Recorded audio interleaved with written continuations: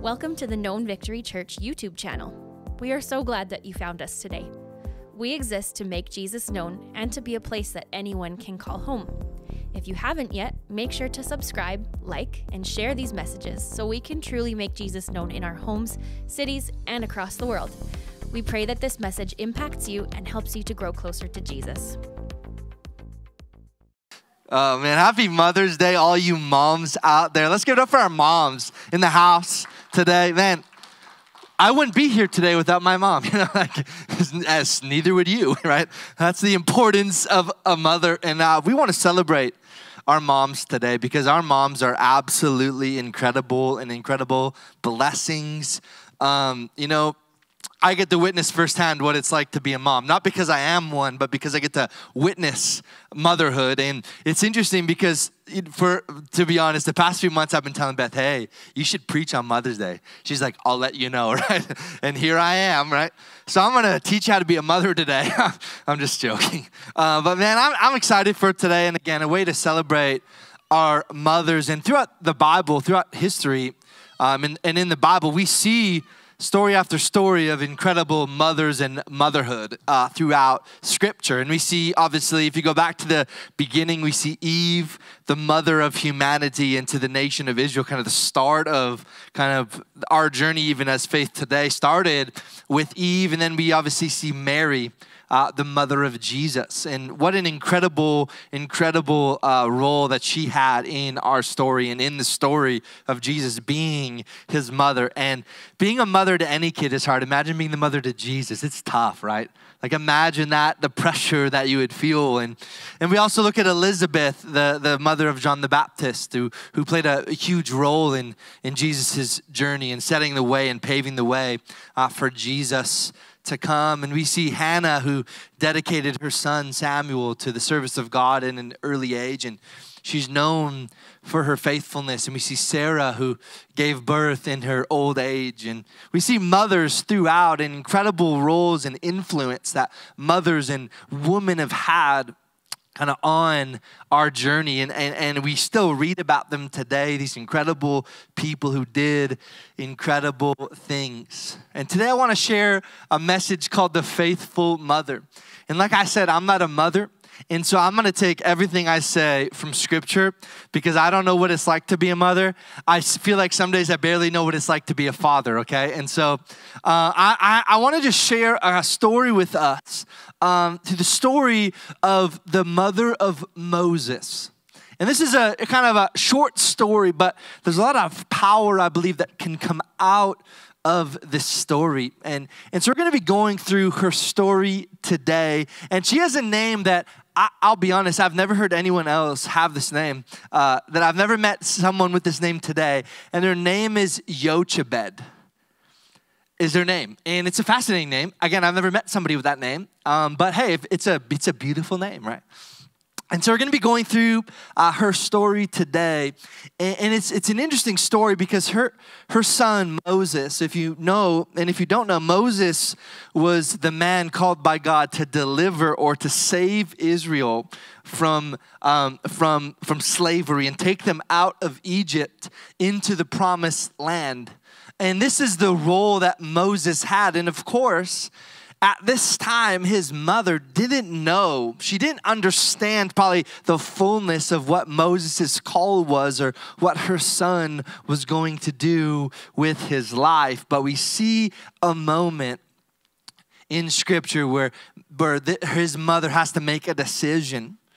And so we're going to start this story by hearing the law that Pharaoh puts into place. And it's due to jealousy and due to fear because what's happening at this time is Pharaoh's come into power and he realizes that Israel is powerful. There's a lot of them. And so he comes in and he starts making them slaves and making them work really hard. And he starts telling the midwives, hey, like if someone gives birth to a son, we got to get rid of them. We can keep the girls, but the boys, we got to let them go. We can't have them because they're going to become too powerful and take over. And so we can't have this happen. And so in Exodus chapter 1, verse 22, it says this, then Pharaoh gave this order to all his people. Throw every newborn Hebrew boy into the Nile River, but you may let the girls live. What a way to start Mother's Day, right? So encouraging. This is this moment that Moses' mother is faced with. The reality of the law of the land. And I think sometimes in our nation, we sometimes don't like the laws that are being made, but I think some of us were grateful it's not this. What a way to welcome your child into the world. Now, the thing about birth, and I know a little bit about birth because I've been around birth 2 times. And one thing I know about birth is it takes a long time. It doesn't just happen, in a week or 2 weeks. It takes 9 months for a child to come into the world. So imagine, this is the law. And I think a part of you is hoping you have a girl. Right? You have 9 months of waiting, hoping that maybe you don't have a son. Hopefully you have a girl so that you can actually see them live 9 months growing a baby to potentially only be taken away. This heartbreak and hardship that Moses' mother is going through over this span of 9 months, a waiting game. A brutal place to find yourself as a mother. And where we're going to spend the rest of our time together this morning is to see what she does in order to protect her son and how God provided for them and what we can learn from her story. Learn from her story as mothers and learn from her story as fathers and learn from her story as followers of Jesus on how we can approach the world. And so Exodus chapter 2 verse 1 says this, about this time, a man and a woman from the tribe of Levi got married, and the woman became pregnant and gave birth to a son. She saw that he was a special baby and kept him hidden for 3 months. But when she could no longer hide him, she got a basket made of papyrus reeds and waterproofed it with tar and pitch. She put the baby in the basket and laid it among the reeds along the bank of the Nile River.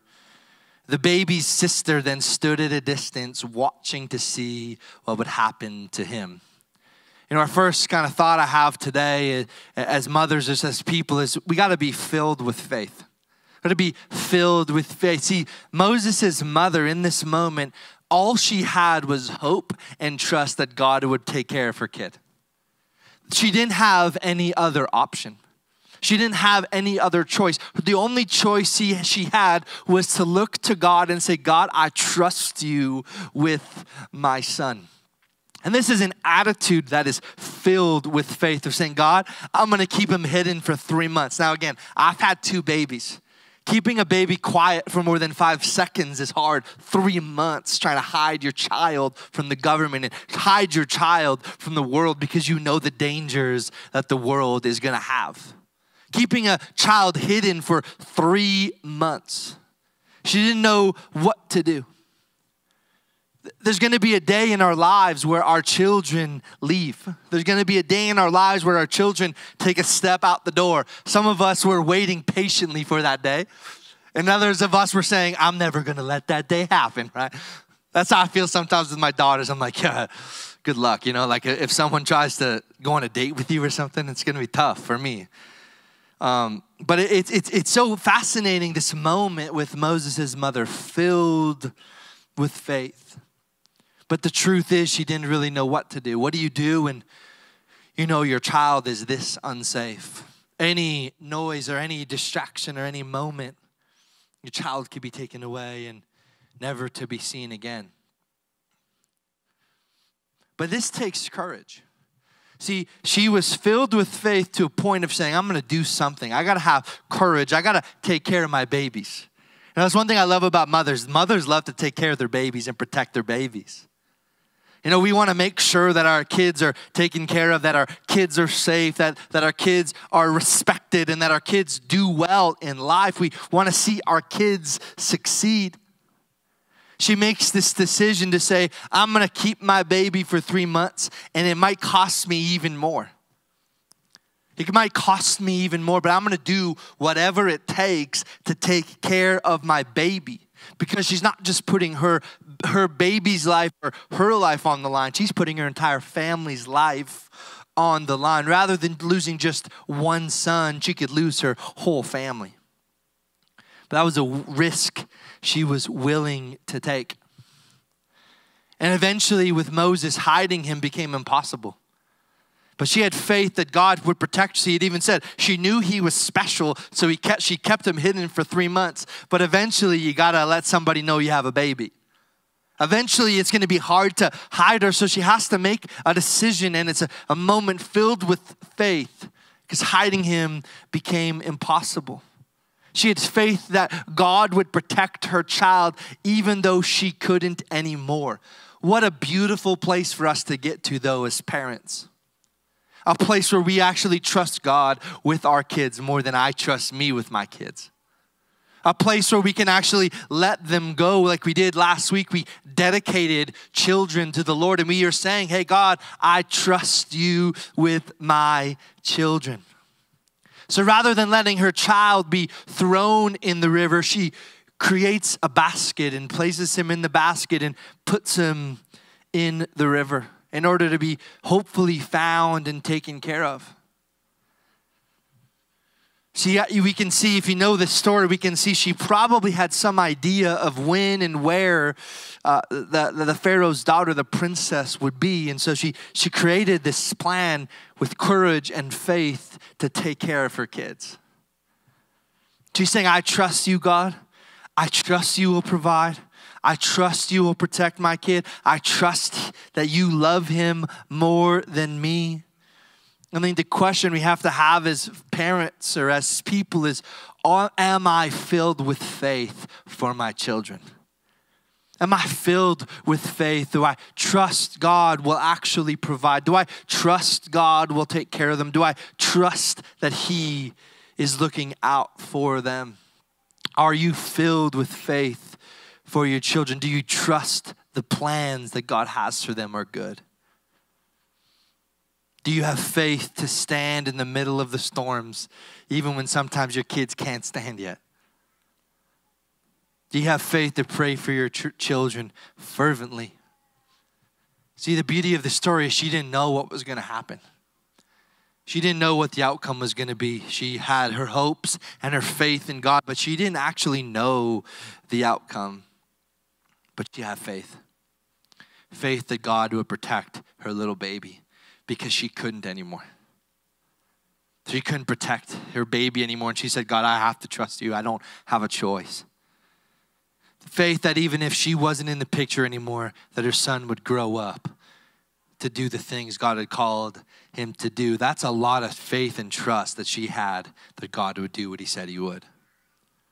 And I think we as parents and we as people, we got to learn to have the same faith she had for our children. And it's hard because we want to fight, right? We want to fight. We want to keep doing these things. And sometimes the best thing that we can do is let them go and say, God, I trust you with my baby. It's a hard place to get to, but I think one of the most beautiful places we can get to as parents. See, our faith matters. How you present your faith matters. How you live out your faith matters.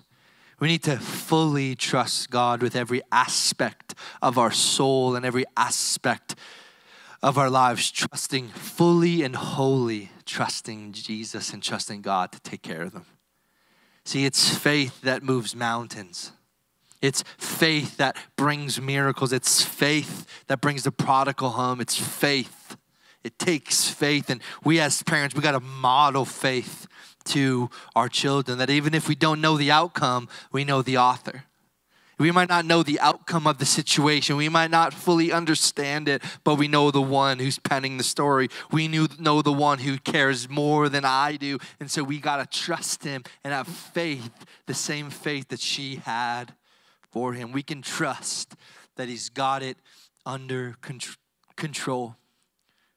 If we go in here in verse 5, it says this: soon Pharaoh's daughter came down to bathe in the river, and her attendants walked along the riverbank. And when the princess saw the basket among the reeds, she sent her maid to get it for her. When the princess opened it, she saw the baby, the little boy, was crying. And she felt sorry for him. This must be one of the Hebrew children, she said. Then the baby's sister approached the princess. Should I go?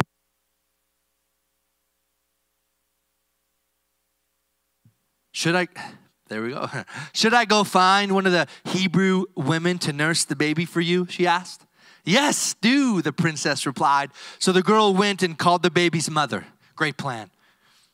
This is crazy though. Take this baby and nurse him for me, the princess told the baby's mother. I will pay you for your help. So the woman took her baby home and nursed him. Now, this story is unbelievable. This is the child tax benefit before it existed, all right? Right? This is the princess saying, I'm gonna pay you to take care of your baby. Microphone. Let me use this one here. Number 5.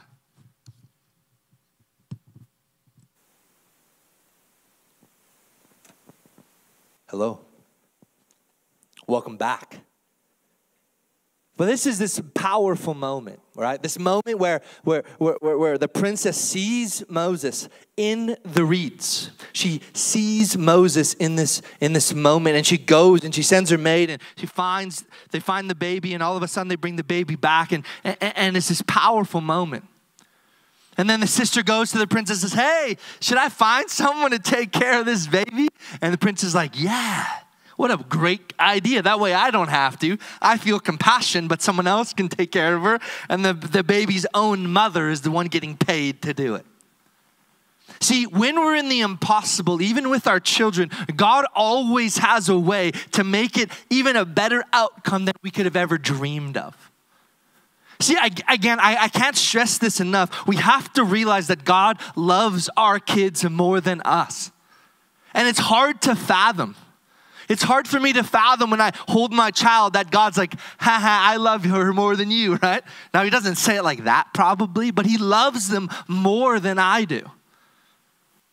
In fact, he creates outcomes and he creates situations and he moves things to make sure that our kids are okay.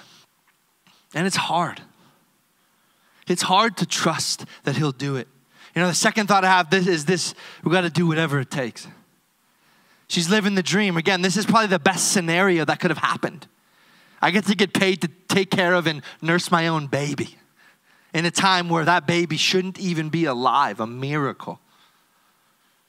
In a time where he should have been thrown in the river, I get to take care of him myself and get paid. The willingness to do whatever it takes, her faith paid off. She could have just given in, right? She could have just given her baby in order to protect herself, in order to protect the rest of her family. See, the faith of a mother is more important than you know.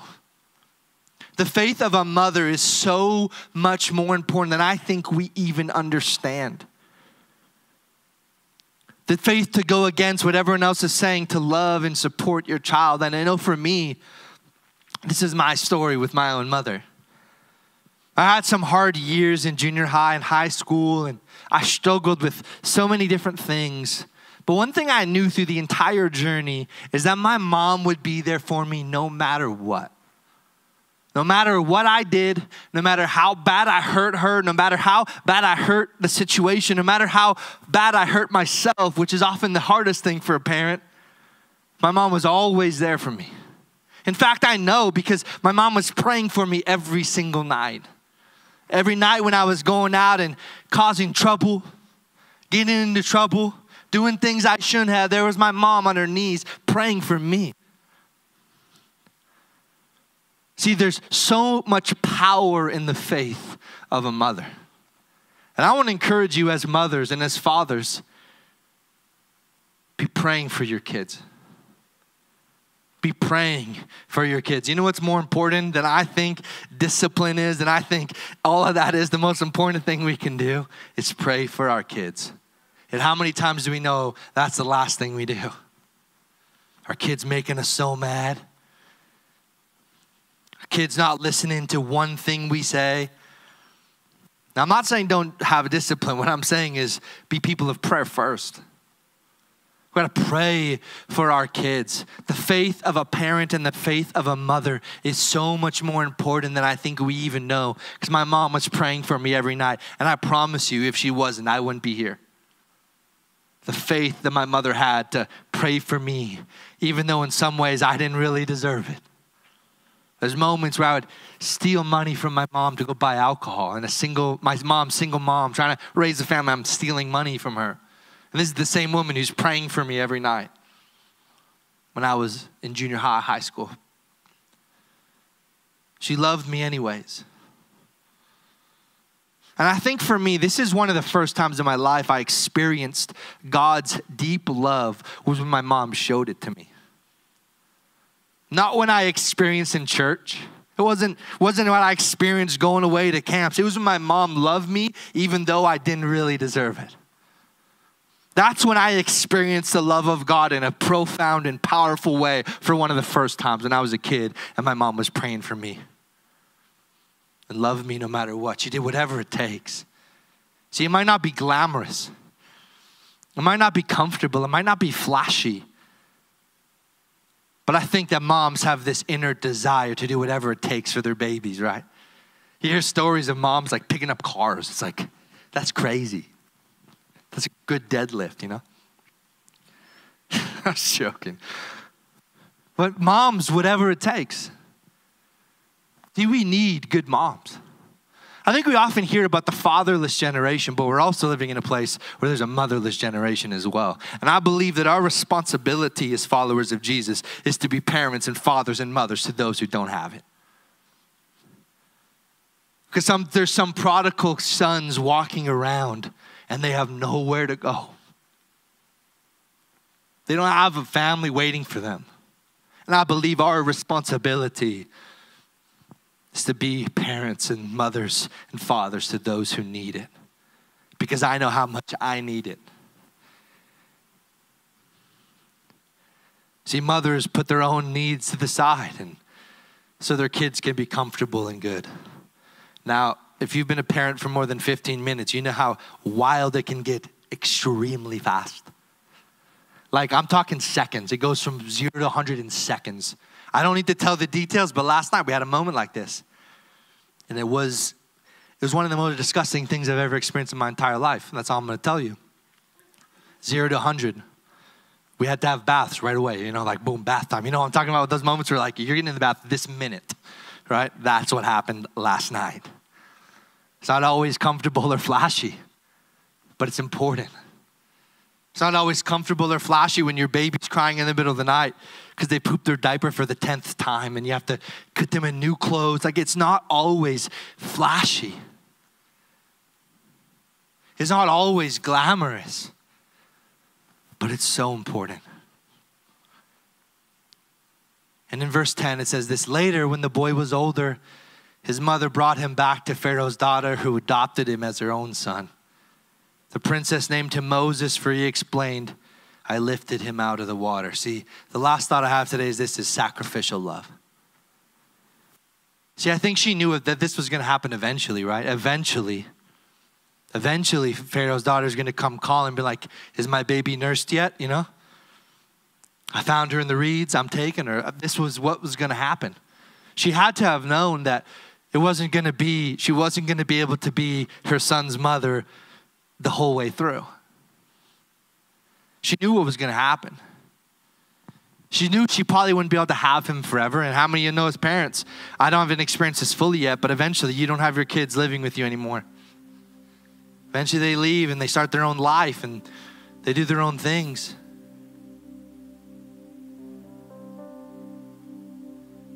They're having a good time in Sunday school today. Let's go. At first I thought that was the piano. I was like, whoa, I'm getting fired up, Sacrificial love. She knew she wouldn't be able to have him forever. Yeah, but what? She was willing to sacrifice her own well-being to protect her son. Her own desires, her own needs. Now, this is something mothers do incredibly well, better than at least me as a father. I can't speak for you as a father. I can speak for me. Beth does a lot better at sacrificial love oftentimes than I do. Because sometimes in the night, she's like, hey, I've been up with the baby all night. Can you try for once? I'm like, ugh, fine, But I'm tired. She's like, I've been up all night though, These are true stories. The times where Beth's been like, hey, it's your turn. I'm like, all right. I go in the room.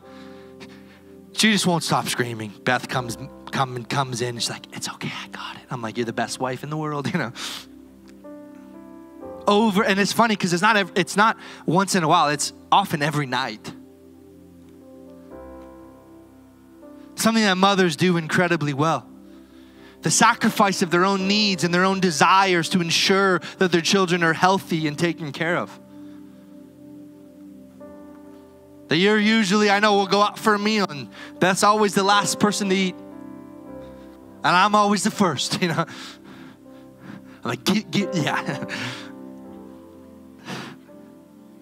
Like, mothers are so important and they sacrifice so much.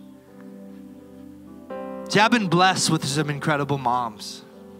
One being my own mother, who I know sacrificed so much in order to take care of me and my siblings. And even with a lack of sleep, lack of nutrition, lack of care, my mom sacrificed day after day, night after night in order to take care of us.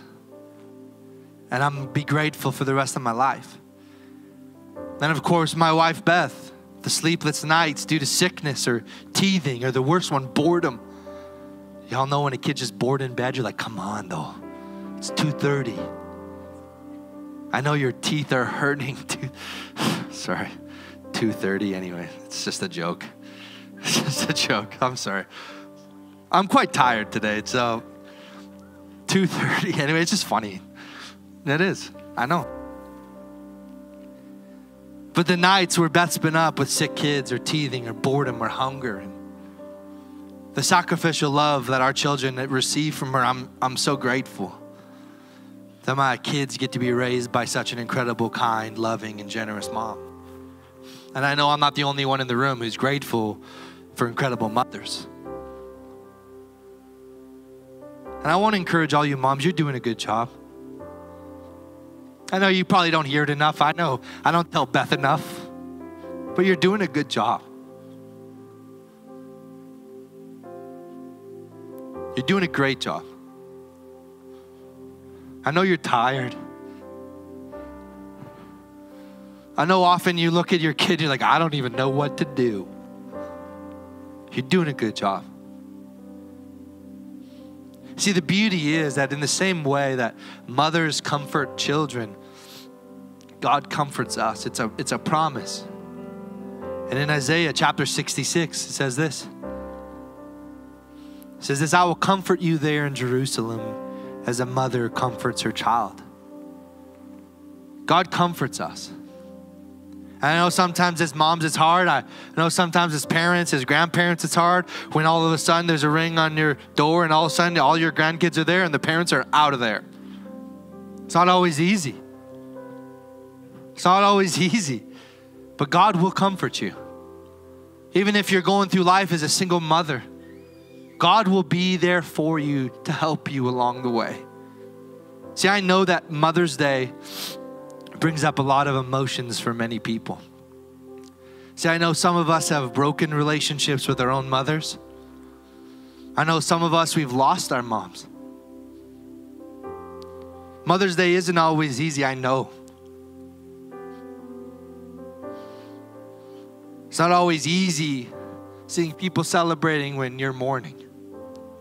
It's not always easy. But I want to encourage you that God will comfort you in those moments.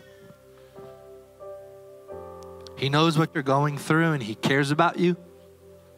I know it's not always easy, but He loves you. And our takeaway today is this: the best mothers are filled with faith, willing to do whatever it takes, and clothed in sacrificial love.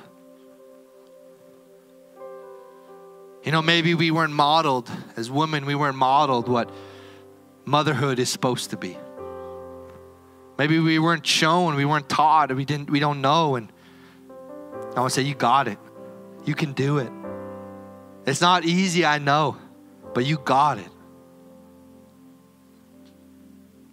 I want to encourage you that being the best mother is not even about talent. It's not even about having the right words to say. What it's about is being filled with faith and trusting God for your kids.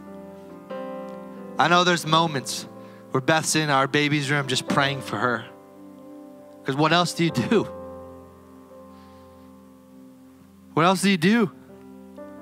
Well, trust God and be willing to do whatever it takes for your kid, which I think for a lot of us, that's natural. It's like, I'm going to do whatever it takes. And lastly, be clothed in sacrificial love. That's hard, but so beautiful. So I just want to pray for our moms today. And we got a lot in the room. We got some watching online. I don't know if my mom's watching, but hi, Mom, if you're watching today. Let's just pray for our moms. God, I thank you for the mothers in our church. I thank you that you will comfort them when they need it. I thank you that you give them strength when they need it. I thank you that you give them courage and faith when they need it. God, I thank you that our mothers are standing today, continuing to fight for the next generation. God, we love our moms. So God, I pray this blessing over our moms today. God, I pray for our husbands to make good meals today and do the dishes today and even the laundry, to take care of our moms because they need it and they deserve it. So God, we lift up our moms to you today. God, we thank you for them. Give them courage, give them strength, give them joy, give them what they need. In Jesus' name, amen.